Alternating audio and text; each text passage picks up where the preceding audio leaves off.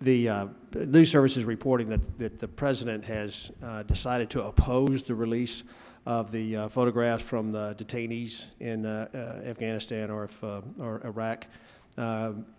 In some comments about that's in contradiction to what the Pentagon had planned to do. Could you walk us through, will the Pentagon, of course you'll support the president, but in terms of continuing to push this through to the courts so that I've got to believe that a cartoon in a Danish newspaper is inflammatory. These have got to be equally inflammatory. So could you walk us through that a little bit?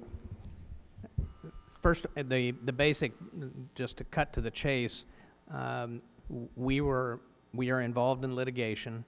It appeared that we would be forced to turn over these photographs.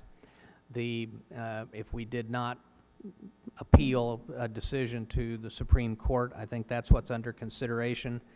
We're looking at a number of other photographs and other litigation down the road, and so one of the considerations that I had asked for was, should we put all this together and release it all at once so we go through the pain once instead of the Chinese water torture over a period of time.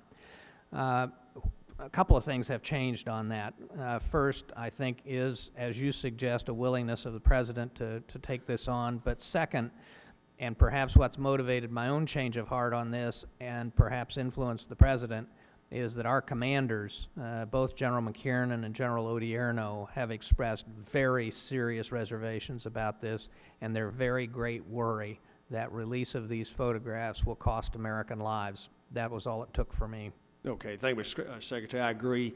If we have to release them at some point in time, fine, but let's don't borrow trouble, particularly with the intent to get out of the cities in June in Iraq and other kinds of things. There'll never be a good time to release those photographs. Let's stick with it, make the courts make us do it. So I appreciate your change of opinion on that.